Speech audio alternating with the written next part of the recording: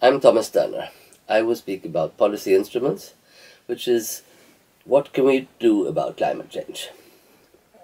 Climate change is a big problem with many sources of emissions, many causes. So we have to stop forest degradation, we have to reduce the amount of meat eaten, we have to reduce traveling by air and by car, we need to change the technology in factories. The best way to do a lot of this is actually through a price on carbon. It has to be more expensive to emit. Now, I'd like to speak about how to design policy on the one hand, but also to speak about personal responsibility on the other hand. Because there are many people who say that we've been talking about policies for decades.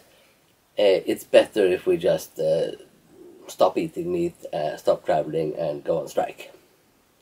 So, on the one hand, what's the personal responsibility?